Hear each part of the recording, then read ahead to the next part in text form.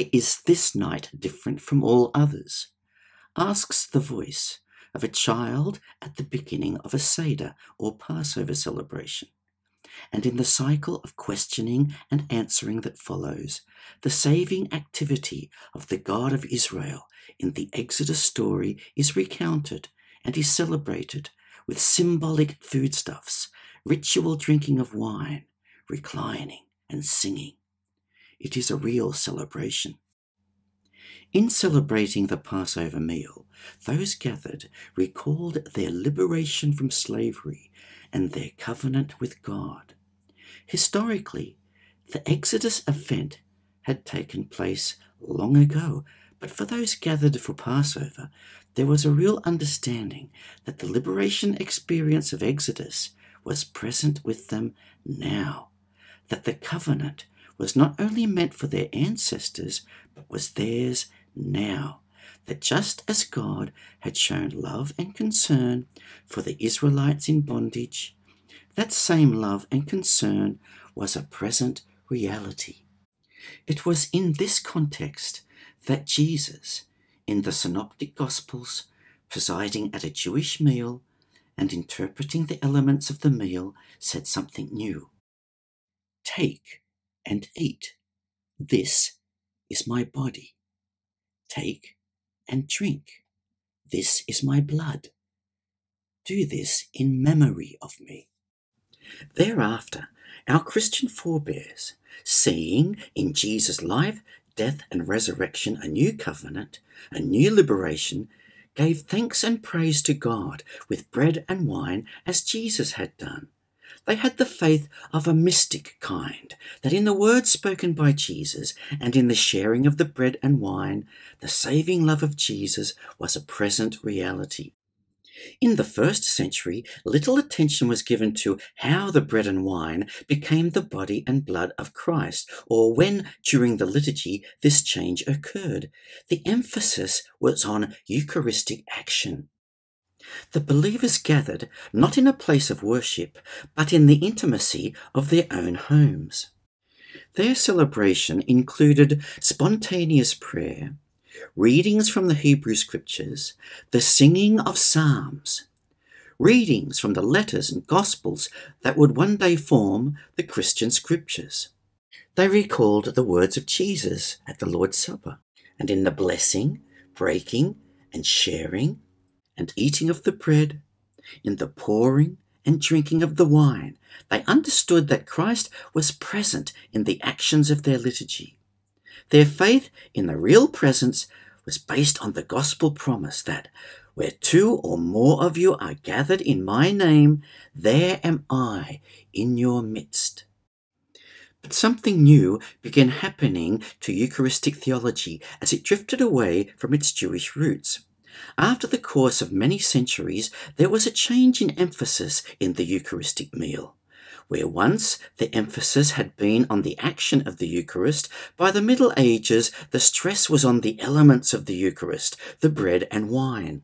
Christian scholars had discovered the works of the Greek philosophers. One of them, Heraclitus, said, "The only constant is change." So the great philosophers, like Aristotle, were interested in how things change. How does an acorn become a tree? How does iron turn into rust? How does wood change into ash? How does water become vapor? And Christian scholars asked, how does the bread and wine change to become the body and blood of Christ? This emphasis on the elements caused great changes in Eucharistic liturgy. Active participation by the believers gave way to passive worship and adoration. Communal and spontaneous prayer gave way to formalized prayer in Latin, spoken by celibate male clergy only. Worship and fellowship around a table became worship in Gothic cathedrals, with an altar distanced from the believers and an altar rail separating them. Bread became a host and came to be seen as an object of adoration and devotion. The reception of communion declined because people felt unworthy. The teaching of the Church upholds transubstantiation as an acceptable term for what happens during Eucharist. Transubstantiation can be explained in this manner. The realities of bread and wine are changed into the realities of the body and blood of Christ while retaining the appearance of bread and wine.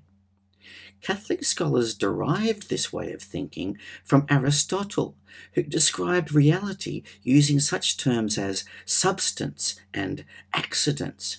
This allowed theologians to explain that the substance of the bread was changed into the body of Christ, while the accidents, appearance, remains the same.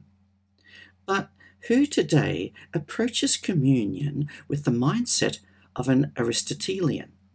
Transubstantiation is a challenging dogma for the 21st century intellect and is a roadblock towards ecumenism. To my mind, transubstantiation is an attempt to explain the inexplicable. Can we not simply let the words of Jesus spoken in the Synoptic Gospels be what they are? Take and eat. This is my body. This is my blood, and allow the mystery to wash over us. Saint Augustine of Hippo said, "We become what we receive. We are awakened to the love of Christ in our hearts." In John's Gospel, there is no institution of the Lord's Supper. There is no sharing of bread and wine.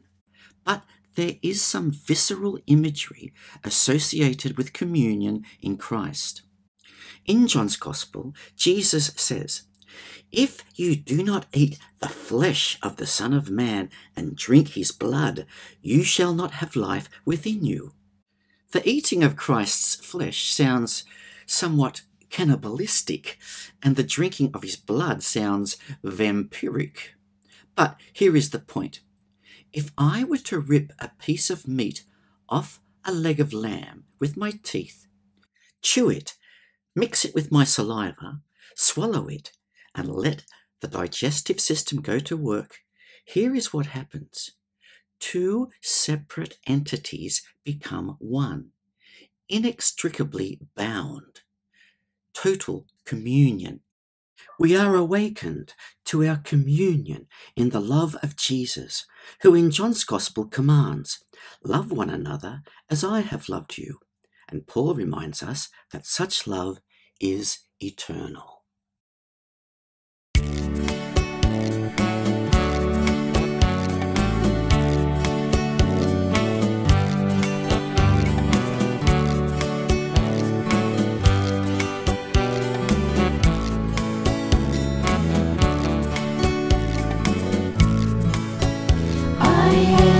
The living bread, I am the living bread.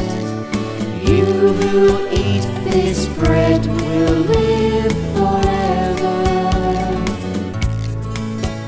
And the bread that I shall give, the bread that I shall give, is my flesh for the life of the world.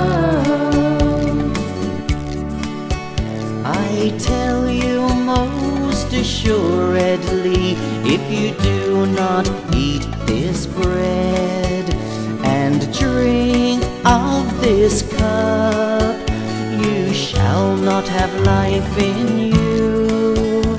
I am the living bread. I am the living bread. You who eat this bread will live forever. And the bread that I shall give, the bread that I shall give, is my flesh for the life of the world. Oh, come all you who hunger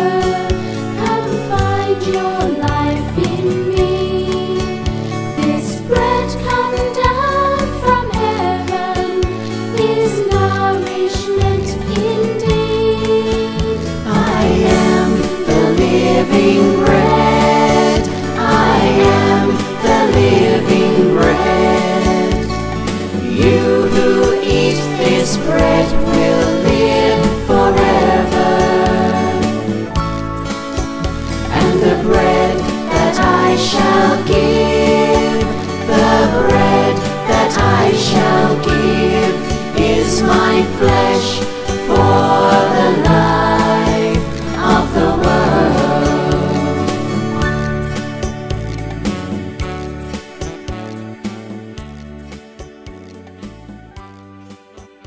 Can we contemplate that the transformation that is occurring during Eucharist occurs within the hearts of the communicants themselves? It is an emphasis that sees Eucharist being more about us becoming the body of Christ than it is about the bread becoming the body of Christ. Moreover, is not our encounter with Christ experienced through the totality of the Mass, the informal gathering and embracing of our fellow believers as we enter the church, the music, the art, the readings and psalms, the words of Jesus in the Gospel, an uplifting, engaging, challenging homily, the prayers of thanksgiving, the sign of peace, the Lord's Prayer, the sharing of a meal, the support of our needy, the final commissioning. Interestingly, the word religion means to bind. Eucharist reminds us that we are bound to God through Christ, and necessarily we are bound to each other through Christ. A priest theologian once said to his listeners that at Mass, when he elevates the communion host before the communicant, in his mind's eye he holds up with the host the whole assembled community as the body of Christ. And Jesuit mystic Father Pierre Teilhard de Chardin goes one step further. He recalls that during the Great War, when he was conscripted to be a stretcher bearer for wounded soldiers on the Western Front, he had a profound experience. Early one morning, as the sun was rising over the battlefields, a serenity came over him, and he desired to say Mass there and then. But he didn't have the elements of bread and wine, so instead he consecrated the awakening world as his host. The very cosmos itself became for him the body of Christ. The depth, width, and breadth of that which we hold to be Christ, who is all and in all, is that expansive. Our reception of the body and blood of Christ at Holy Communion allows us to contemplate that we are in communion with that driving divine energy of love that draws all things towards completion, an activity that has been ongoing since the beginning of time. There is a need also to appreciate that the celebration of Eucharist allows us collectively and as individuals to broadcast the cries of the human heart that all people have had at all times. There is the cry of the heart that yearns to give praise for all that is good and beautiful, the "Oh my God" prayer. Glory to God in the highest, and on earth. There is the cry of the heart that yearns to express sorrow for one's failings and seeks forgiveness, the "God forgive us" prayer.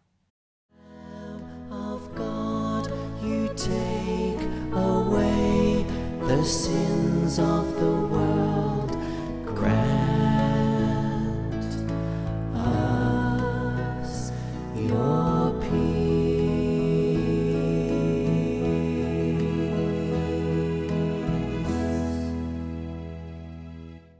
There is the cry of the heart that expresses joy and gratitude for the blessings in one's life, the "Thank God" prayer. Every day is a gift from God. Every day is a gift from God. Every day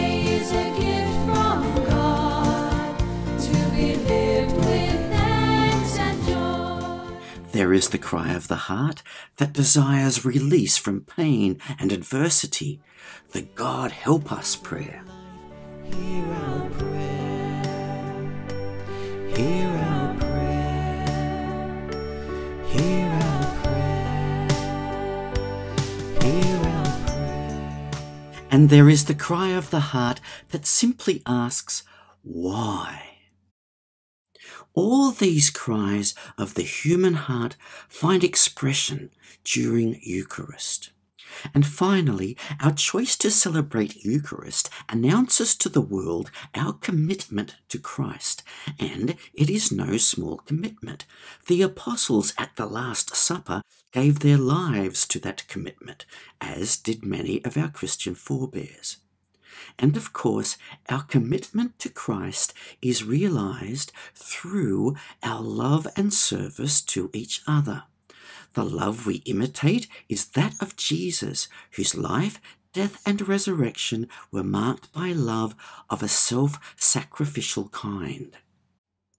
Our Christian forebears, with their Jewish sensibilities, recognized Jesus as the Lamb of God. As the lamb in the Exodus story had its blood sprinkled on the wooden door lintels so that the Israelites might be saved, so is Christ's blood shed on the wood of the cross that we might know the saving power of God's love, even over death. It might be a stumbling block for the modern mind to appreciate the notion of a God as a father figure sending his son to die on a cross. And this verse of how great thou art may be troubling to the modern mind. And when I think that God, his Son not sparing, sent him to die, I scarce can take it in, that on the cross, my burden gladly bearing, he bled and died to take away my sin. But we remember the words of John in his first letter, who gives us a concise understanding of God in just 3 words. And so we understand that love placed Jesus on the cross. Love for the poor, the marginalized, for the victimized and exploited. And love forgives. That is the power of love, given from a place of powerlessness and total vulnerability. That is the self-sacrificial nature of Christ's love, and that is the love we are called to imitate when we are commissioned at the end of Mass. Go in peace to love and serve the Lord.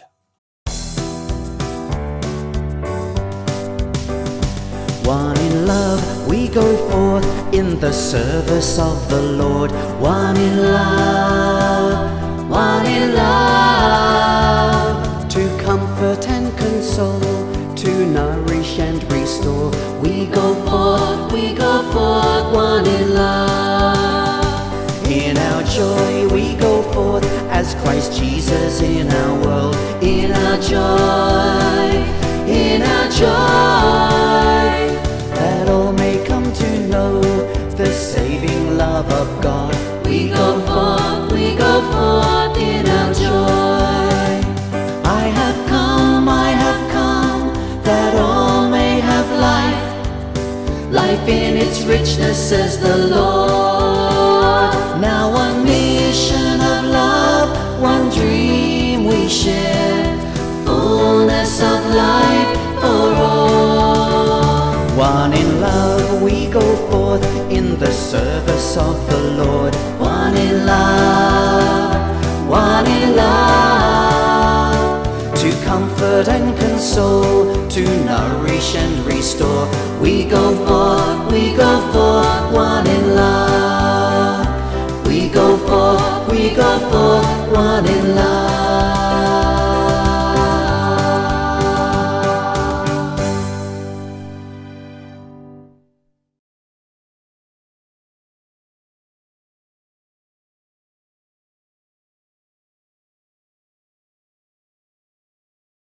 There is a humorous scene in Monty Python's Life of Brian where Reg, the leader of the People's Front of Judea, seeks to overthrow the Roman imperialist state and asks the gathered members a mocking, rhetorical question: "What have the Romans ever done for us?" But one by one, the members begin to nominate all the positive aspects of Roman rule. In the end, Reg has to qualify his question, asking instead, "All right, but apart from the sanitation, the medicine, education, wine, public order, irrigation, roads, a fresh water system, and public health, what have the Romans ever done for us?" And I sometimes think that a similar situation arises when those who only dwell on the scandals of the Church ask, "What has the Catholic Church ever done for us?" It's easy to restate the scandals that have plagued the Church throughout history, and most recently, the disheartening effects of the child sexual abuse scandal and its cover-up cannot be overstated. However, if we were able to click our fingers and magically erase the Church's contribution to society, we would regret the loss. Christian charity has given us hospitals, health care for the poorest, universities, educational opportunities for those who would otherwise not receive them, care for the disabled, food programs, shelters for the homeless, protection for young girls from sexual predators, emergency relief programs, access to clean water, skills training for the unemployed, services for young mothers and their infants, refugee advocacy, support for those unable to make ends meet, advances in science, philosophy, the arts, and on and on and on. In a broader sense, Western society has benefited from Judeo-Christian contributions to social moral order based on respect and equality and justice for all. Our first century Christian church flourished despite adversity and persecution. Its first adherents were society's most marginalized. So what was the appeal? 1, they proclaimed beliefs that promised hope and immortality for those whose lives were marked by sickness and poverty. 2, they came together as close, joyous communities to celebrate the life, death, and resurrection of Jesus. 3, they provided social security for each other based on Christian dignity and respect for the human person as modelled by Christ. Let's jump forward in our timeline of the Catholic Church to the year 1198, to the papacy of Pope Innocent III. Now the Church is the most powerful institution in Europe. The Pope is able to bend kings to his will. The Church of Innocent III was far removed from the poverty of the early church and far removed from the beatitudes expressed by Jesus.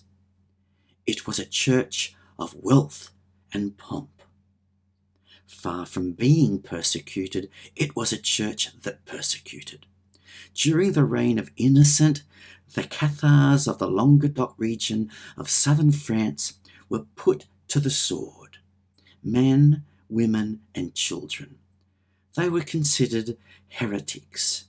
As the towns in the region were being sacked, one commander was asked if he feared the innocent would be inadvertently killed along with the heretics. His reply was, "Kill them all. God will know his own." Far from being a church of humility, it humiliated. It became self-assured and dogmatic, regulating all aspects of life, censuring those who dissented. It was about this time that in a town in Umbria, in central Italy, a merchant named Pietro farewelled his wife as he began a journey to France. His purpose was to acquire bolts of cloth called silk. During his sojourn in France, his pregnant wife Pica gave birth to their son. In the absence of her husband, Pica had to name the child and christened him Giovanni, John. But on his return, Pietro objected to the name John, considering it too religious, not for his son, the life of a prelate. This child would not enter the service of the church, but follow in his father's footsteps to become a wealthy merchant. Pietro admired the French for their business acumen. Pica herself was from a noble family from the south of France. Pietro rechristened his son after the French. He called him Francesco, the Frenchman. The boy grew up to be fine-looking and outgoing. He was certainly well-dressed, wearing the finest fabric. He enjoyed a rather frivolous lifestyle of good times and parties. He had a talent for drinking and composing and singing songs. All of this made him a great social companion. Everything changed, however, when his hometown of Assisi went to war with neighbouring Perugia. Francis was captured in battle and spent a year in a prison dungeon awaiting his release. Conditions for Francis while he was in prison were appalling. The darkness, the solitude, the cold and disease. He became ill, probably with malaria. When his release was arranged, his appreciation for clean air, the colours of the day, and the simple pleasures of clean water, firelight, and sunshine brought a new awareness to his soul. He visited a church that was in disrepair and fixated his attention on an image of the crucified Jesus. In the intensity of his concentration, he heard the words, "Rebuild my church." Taking the directive literally, he stole his father's cloth to purchase stones and bricks for the repair of the church.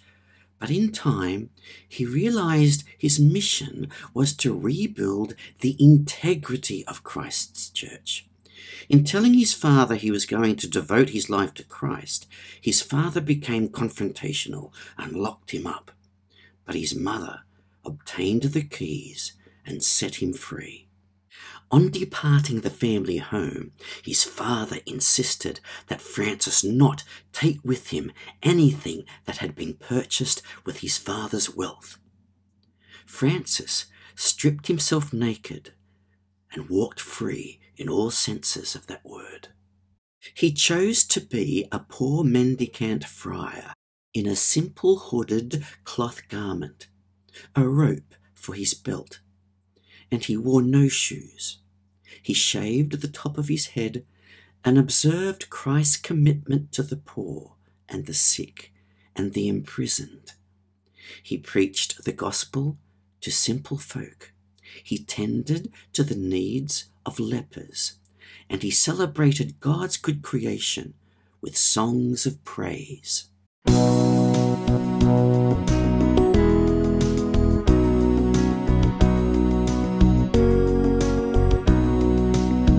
Glory and praise belong to you, my Lord. All glory belongs to you. Praised be my Lord for our brother the Son, who brings us the day and the night. Praised be my Lord for our sister the moon and the stars, so precious and bright. Glory and praise belong to you, my Lord. All glory belongs to you.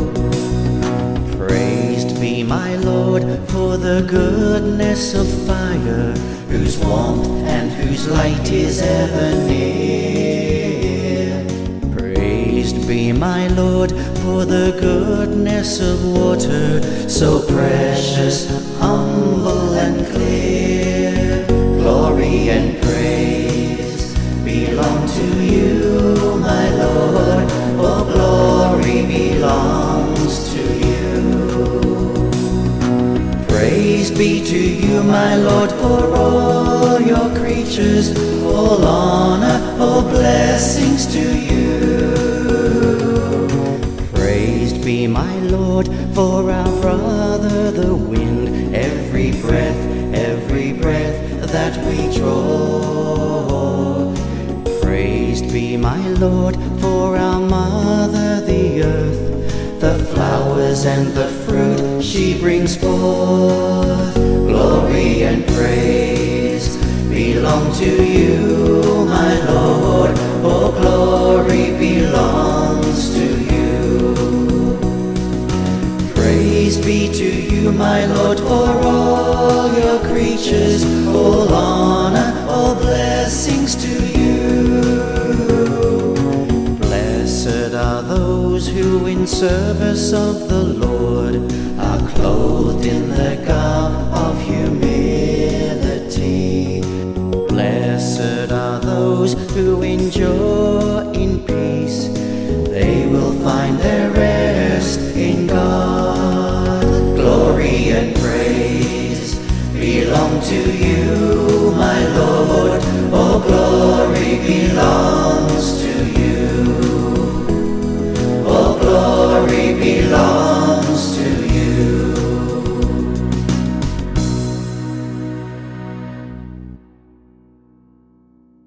Francis lived the simplicity of the early church, believing, celebrating, serving. Like Don Quixote and Jesus, he was considered a mad eccentric, but his charisma was such that he attracted thousands to his simple lifestyle. The contrast with the Church of Innocent III could not have been more marked. The Church would continue on its march towards the scandalous papacies of the Renaissance, the selling of indulgences, and the great historical reaction to a corrupt church, the Reformation. In 2013, a cardinal, newly elected to the papacy, did something very brave. He chose a papal name that no other elected pope had dared to choose: Francesco, Francis. Unlike his papal predecessor, Francis declined to wear a gold and jewelled encrusted mitre, or ermine-trimmed cape, or elevate himself on a magnificent throne. This new pope embodied the simplicity, humility, and poverty of his namesake. In his first address to the world, when he accepted the papacy, he said, "I am a sinner." With his emphasis on mercy over dogma, his insistence on a church with the smell of the sheep, proclaiming a gospel of joy, his fierce commitment to protecting the earth, his exhortations to build bridges and welcome refugees, his expressed desire for our church to be a learning church, less judgmental, encountering people where they are, his real efforts to engage with other faiths, and his priority for ecumenism bring hope of church renewal, resurrection, a church that embraces the Beatitudes. Pope Francis numbers among the poor our own planet. He has written an encyclical, Laudato Si, Care for Our Common Home, addressed not just to the Church but to the world as an urgent plea to take action against rampant consumerism, exploitation of the earth, and global warming. In Laudato Si, Pope Francis says, "The universe unfolds in God. God's love is the moving force in all created things, The entire universe speaks of God's love, God's boundless affection for us. Other creatures reveal God, a mountain, a desert, a tree. Each is a manifestation of God. To touch soil, water, mountains is to feel the caress of God. There is a mystical meaning to be found in a leaf. Nature is filled with words of love, but do we listen? Or are we overcome with self-absorption? We are part of the sublime communion of creation. The universe is not a stage we act upon and leave. We are intrinsically a part of it. We are linked by unseen bonds. We are a part of a universal family. God has joined us so closely to the world around us that we feel the pain when a part of the world is disfigured. We should feel the pain of deforestation. The planet Earth is one of our poor. We need a change of heart. It is time for conversion, a change in lifestyle. Find the capacity to be happy with little. Return to simplicity. This is Barry. Barry lives simply.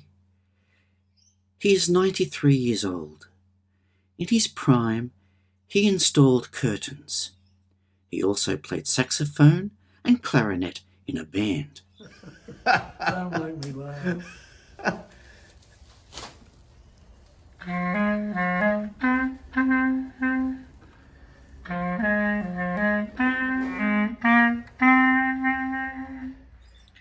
Barry grows tomatoes at the back of his home. He attends Mass every Sunday. He helps to give out communion and reads from the lectionary. He recites his creed. He sells the Catholic Weekly newspaper after Mass. He speaks fondly of his wife and always speaks positively of others. He admits to being impatient at times, but he is indeed a most beloved member of our church community. He visits those of our parish who are sick or live in nursing homes. He has been a volunteer for the St. Vincent de Paul Society for over 56 years. He visits the battlers of our local community, distributing food vouchers to those who have been unable to make ends meet. He is moved to tears when he meets those who are in such financial hardship they choose to live in their cars. He provides the vouchers that will help them pay their electricity bills, and he generally takes an interest in their lives, inquiring about their families and their health. And whenever he leaves their homes, he always turns to them and says, "God bless you." Barry is a believing, celebrating, serving Christian. There are many like him in our parish. They are models of authentic church. God bless them. God bless Barry, and God bless you.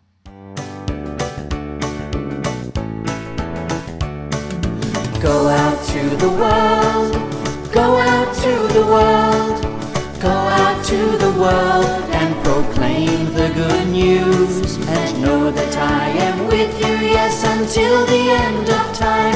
As you go out to the world and proclaim the good news. As you go out to the world and proclaim the good news. As the Father sent me, Go out to the world. so am I sending you.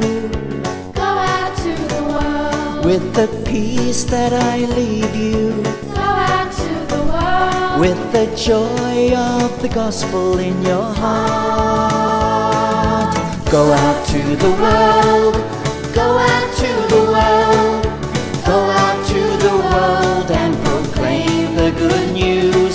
And know that I am with you, yes, until the end of time. As you go out to the world and proclaim the good news. As you go out to the world and proclaim the good news. You are the salt of the earth, Go out to the world. a light unto the nations. Go out to the world. a city on a hill. Go out to the world. Let the light of your goodness ever shine. Go out to the world.